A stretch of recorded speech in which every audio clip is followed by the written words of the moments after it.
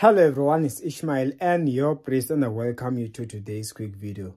This quickly reminds me of the history of South Africa, how apartheid ended, because they said the president, the man who was a president then, who was promoting apartheid, the hate between, the racism thing, he fell sick and he had to be replaced at that time. And the president then is the one who ended up agreeing, coming up with ideas on how all people of races can come together.